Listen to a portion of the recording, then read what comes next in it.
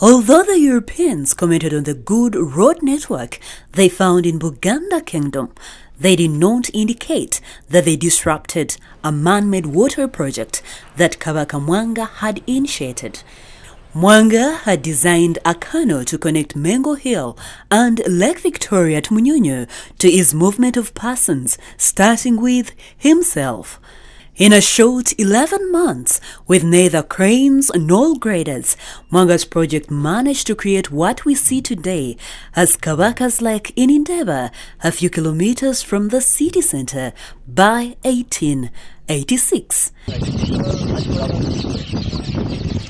Because of the disruption, all that Uganda now has from Muwenda's water project is a 2 square kilometer lake, which at a depth of 61.5 meters, competes strongly with Lake Victoria's 64 meters.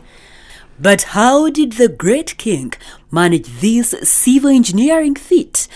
The Kabaka first identified the first area that had several underground springs, meaning that the water project would neither depend on rivers and tributaries to feed it, nor would it adversely affect the water levels in Lake Victoria.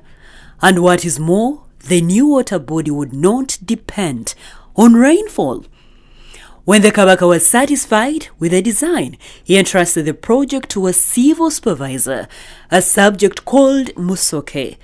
But Musoke was a bit lazy and the project implementation was going slowly, so Muwenda sacked him and replaced him with a more vibrant supervisor, Kamya Ndikumulanga.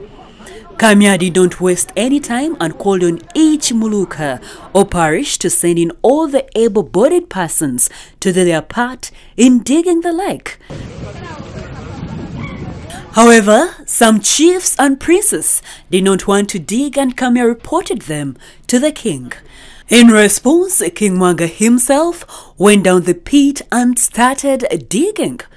When they saw this, all royals joined the project, and by the time political instability disrupted the work, digging had reached Najanankumbi and Makindye. What we see today in form of the lake was accomplished by communal work in 11 months.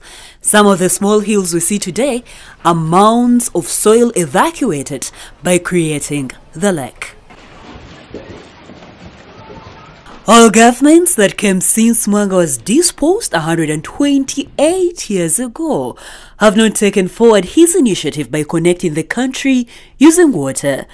Even the largest water body in Africa, Lake Victoria, on which Muwenda had a 6,000-boat flotilla that constituted the strongest navy in the region then, today remains largely unnavigated.